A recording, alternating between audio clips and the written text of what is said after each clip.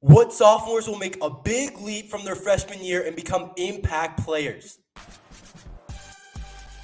You are Locked On Terps, your daily podcast on the Maryland Terps.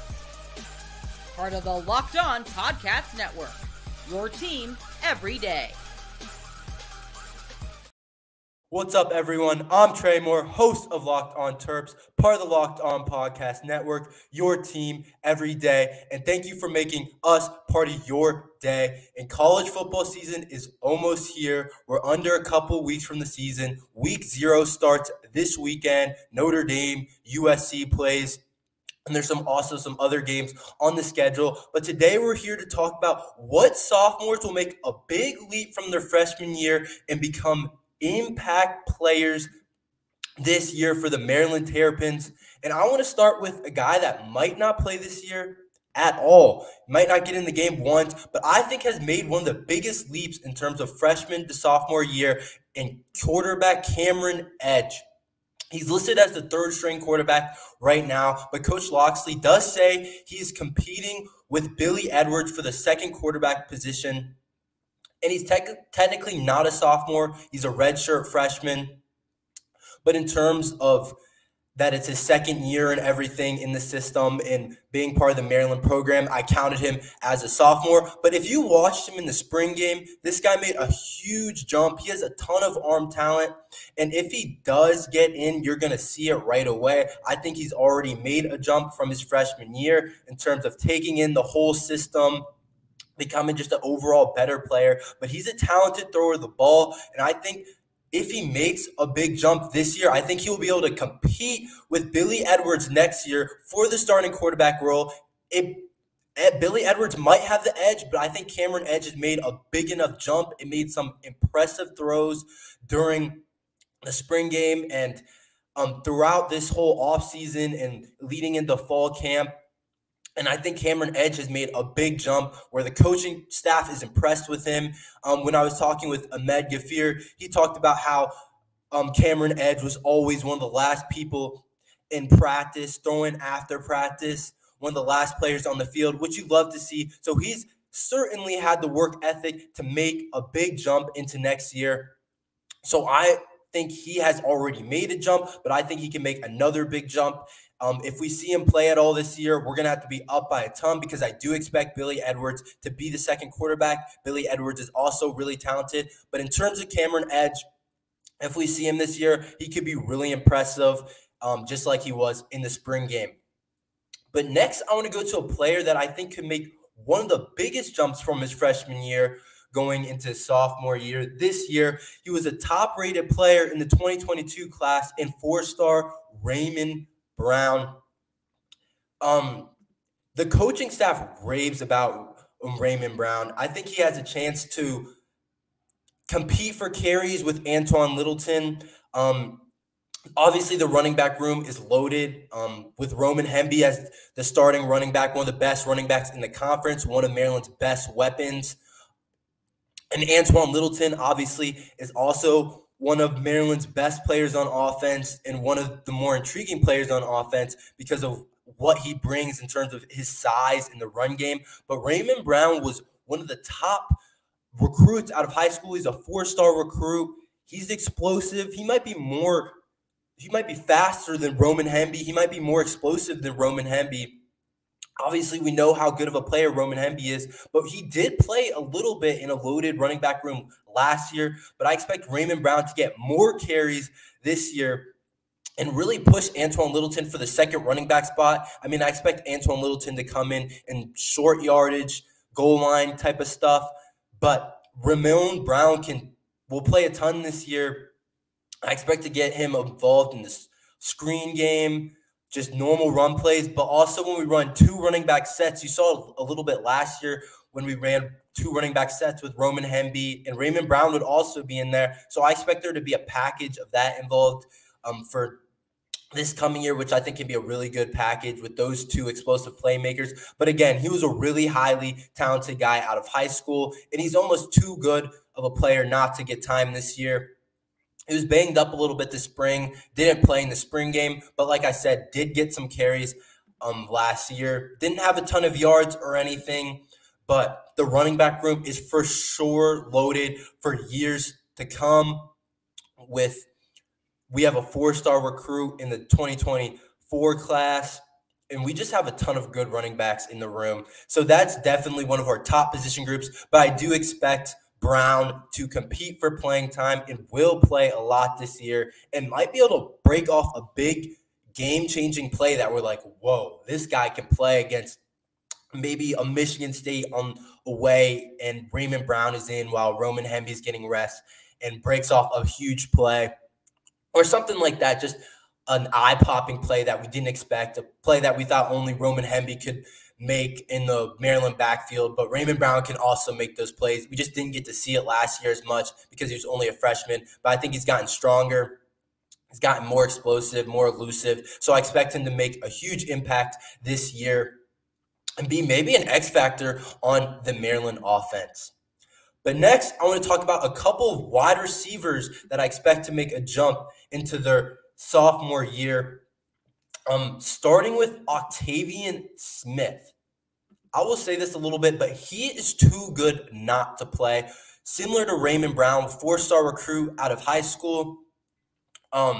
His number one trait is speed and explosion. Probably the fastest player maybe on Maryland's team. He's got to be top 3 or 5. I expect him maybe to get involved in the return game too. But last year in a loaded wide receiver room, he got time. He got a good amount of time. You saw him in spots in different places, and then you also saw him in the bowl game play really well. But there was also a clip of him on Instagram stretching the field during Maryland's fall camp, one of their scrimmages, I think, and Talia hit him down the field for a huge play. So I'm expecting that kind of explosive ability from Octavion Smith. I think that's his number one trait, is the ability to stretch the field with his speed. But we do have the wide receiver room is loaded, of course, with Jayshon Jones and Tyrese Chambers and Caden Prather. But I think Octavion Smith is just too good not to play. Obviously, Ty Felton, and then another guy that we're going to talk about in a second is also in that wide receiver room. But I really do think he'll push all those guys. He'll play a lot. I'm not sure how much, but he got on the field last year with 3 NFL wide receivers and Rakeem Jarrett, Dante Demas, and Copeland, who are all in NFL training camps now. So I think Octavion Smith down the road, maybe it's not this year. I think this year he could have like 200 yards is a good year for him this year with the amount of wide receiver talent we have. But he might just make a couple of big plays that it's like Coach Loxley and the offensive staff is like, we just can't keep this kid off the field. He has to play. He's just too good. Just in terms of that speed that he brings and the ability to separate. I think he can play a little bit outside. He's not as big as a Caden Prather, of course. He's not like 6'4". He's kind of just a normal size, maybe a little bit undersized guy. But Octavion Smith, I think, is a little bit too good not to play. But I think he can break a couple of big plays, similar to Ramon Brown, where against a Michigan or Ohio State that really opens up the game for us and brings that over-the-top field that I don't know if we have on the offense right now in terms of the starting 3 expected wide receivers and Caden Prather, Jayshon Jones, and Tyrese Chambers. I think Tyrese Chambers can stretch the field a little bit, but I think Caden Prather is more the jump ball guy. Jayshon Jones, third down guy, the best separator. And Tyrese Chambers brings a little bit of everything with route running, red zone threat, had 2 touchdowns in the spring game. But I think Octavion Smith can be a field stretcher for us, and I'm expecting a big year. If you want to hear about another wide receiver that I expect to make a big jump, stay after this break from BetterHelp. This show is brought to you by BetterHelp. Sometimes in life we're faced with tough choices, and the path forward isn't always clear. Whether you're dealing with decisions around career, relationships, or anything else, therapy helps you stay connected to what you really want while you navigate life, so you can move forward with confidence and excitement. If you're thinking of starting therapy, give BetterHelp a try. It's entirely online, designed to be convenient, flexible, and suited to your schedule. Just fill out a brief questionnaire to get matched with a licensed therapist and switch therapists anytime for no additional charge. Let therapy be your map with BetterHelp. Visit betterhelp.com/lockedoncollege today to get 10% off your first month. That's betterhelp.com/lockedoncollege. All right. So another wide receiver that I think can make a huge jump that didn't play a ton last year, but was also another really talented player in the Maryland 2022 class, and Shaleek Knotts. He kind of got overtaken by Octavion Smith for that second wide receiver role in terms of the freshman class last year. Octavion Smith did play a lot more than him. Not going to say a lot more, but a good amount more than him for the freshman. But Shaleek Knotts did show up in some games, made about 10 catches for 30 yards. Nothing crazy, just in spots played. But like I said, he was a 4-star out of high school, and you can kind of see the trend. We recruit running backs really well, and we recruit wide receivers really well right now. Those are our top 2 positions that we recruit really well. Those are the players that were able to get 4-star, highly talented recruits. But Shaleek Knotts kind of gives us the best of all worlds. I think he has prototypical size at about 6'2". He's listed at on the Maryland website. So he does bring a little bit of that jump ball ability that Dante Demas brought us and Caden Prather brought us. A lot of people compared him to Dante Demas.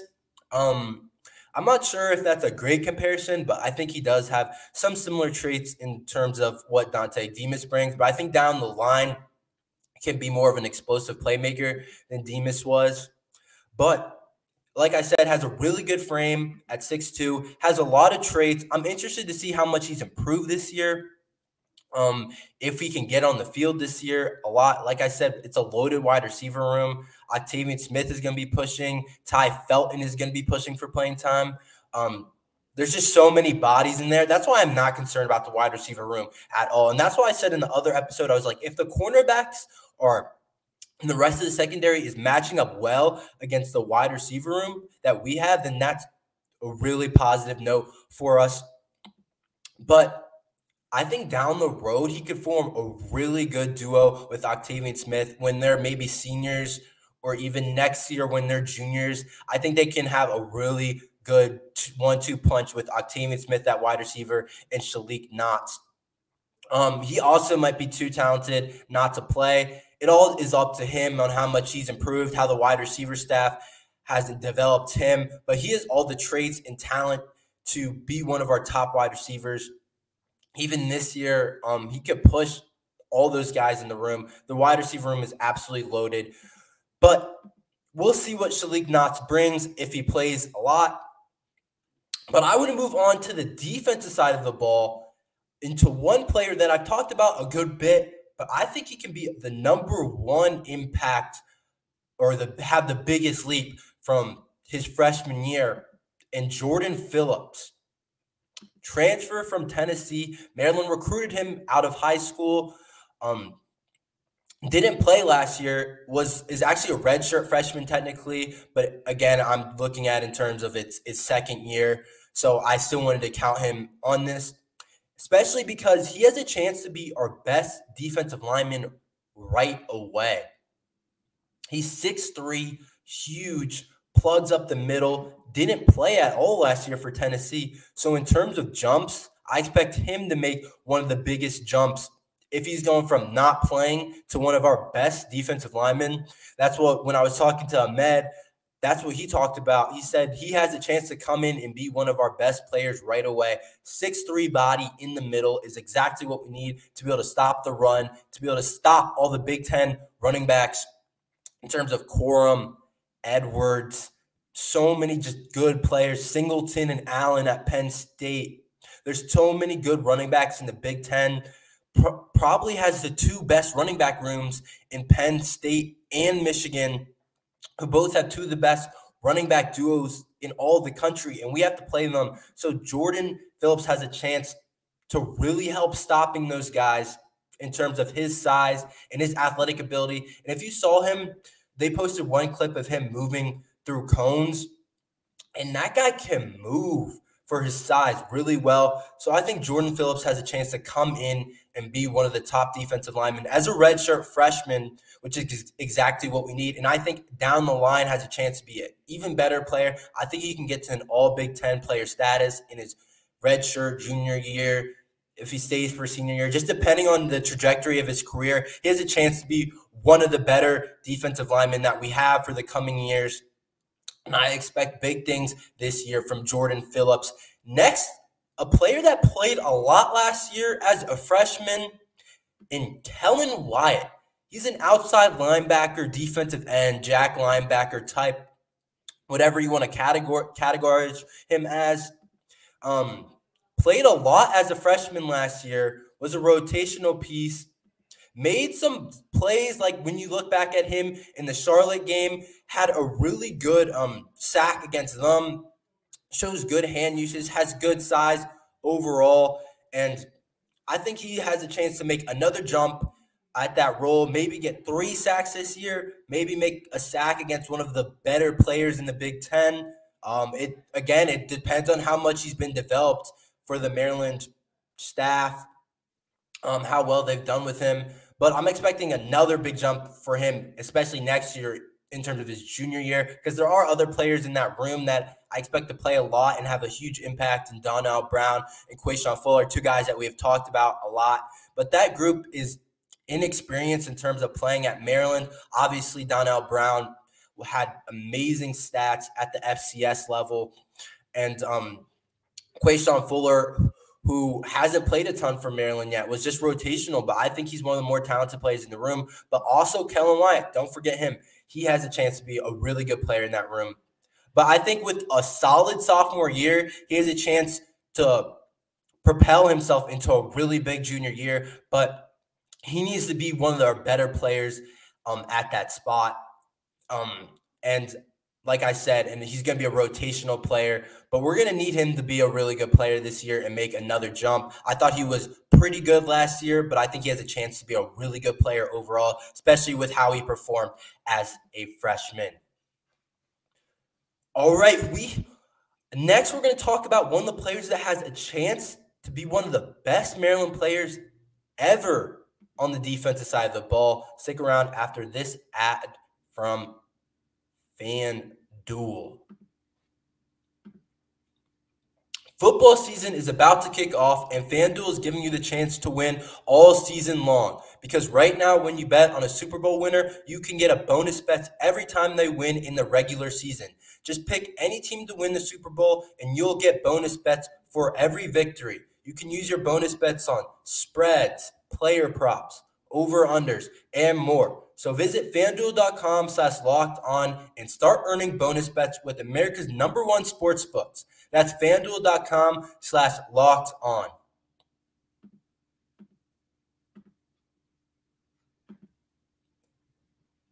This player has a chance to be one of the best Maryland defensive linemen or linebackers, ever in Jaysean Barham. Barham played a ton as a freshman last year. I've talked about him a good bit. He was our starter last year. He was a freshman All-American, had 4 sacks, 50-something tackles. He was already one of the best players on defense and one of the best players on the whole entire team. 4-star recruit, one of the top recruits that Coach Loxley has ever brought into this program. And he legitimately has a chance to be the best linebacker ever at Maryland. But when I talk about him in terms of jumps, last year he played at a really high level, played one of the best linebackers in the Big Ten already. But this year, when I'm talking about jumps, this guy has to take a jump from good to one of the greats. He has to take a jump from being like a honorable Big Ten mention type of guy to being a first team, second team, all Big Ten type of player, which is going to be hard because there's a lot of good linebackers in the Big Ten. If you look at Abdul Carter, who was another freshman last year, who's a sophomore now at Penn State, he and Jaysean Barham went back and forth for who's the best freshman linebacker in the Big Ten. And Abdul Carter got that edge at the end of the year in terms of awards. But Jaysean Barham is definitely right there with him. Those two guys are freaks. Those two guys are going to have a chance to be first round, second round type of picks. But also Tommy Eichenberg at Ohio State is one of the best linebackers in the country. So it's going to be hard for him to be an all Big Ten type of player, or at least first team all Big Ten. But second team Big Ten is not out the question. And I don't even think first team Big Ten is not out the question. He's been on so many award watch lists, and he has the chance to be one of the best linebackers in the country this year. So when I'm talking about jumps for him, I mean jumps in terms of good to great to one of the best this year in his sophomore year. He's only a true sophomore, so he's still so young and everything, but that's the caliber of player he is. That's the talent he's shown on the field. So I'm expecting him to make that kind of jump. And we're going to need that if we want to be a top 25 defense this year, be one of the better defenses in the Big Ten. He's going to have to be our best player. I want him to become more of a leader. I think that's the number one place you probably look at as him as a linebacker. You probably didn't want to take that huge vocal leadership role last year as only a freshman, but this year we're going to need him to be more of a leader, and especially next year as a junior when he's going to be known as one of the best players overall in the country, and he could get drafted as a junior next year. We'll see what happens, but he legitimately has a chance to be one of the best players on Maryland's team ever. We talk about Talia being one of the best Maryland quarterbacks ever, probably the best. Jayshon Barham has that type of ability. So we have two players on the team that could go down as Maryland's best players ever. And I don't say that lightly, but I think that realistically you could look at Jayshon Barham when it's all said and done as one of the best Maryland linebackers ever.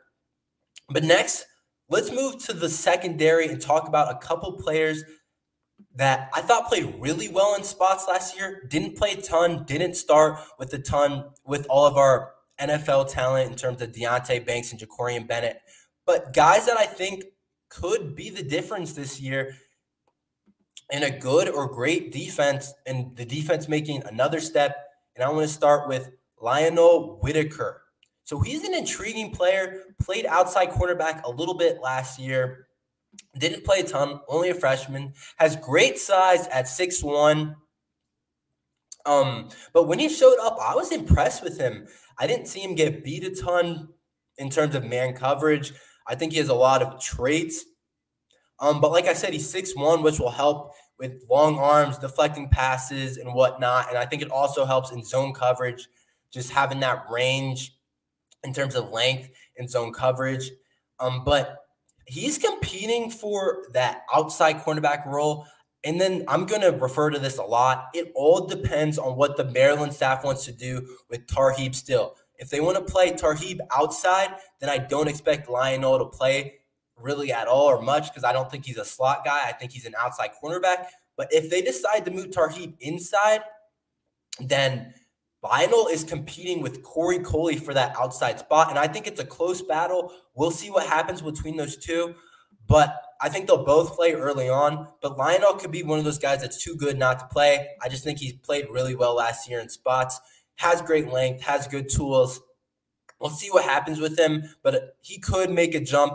It really just depends on what the staff wants to do with Tarheeb and how confident they are with Lionel and Coley. So we'll see what happens, but Lionel has a chance to make a big jump. And then that moves over to another player in the secondary who's similar to Lionel in terms of positional player in the cornerback room, and Gavin Gibson. The reason I also say he's similar because if Gavin Gibson is more of a slot corner, he appeared in spots last year also. But if Tarheeb plays the outside, then Gavin Gibson has a chance to be the starting nickel back last year. I thought he played pretty well in spots last year.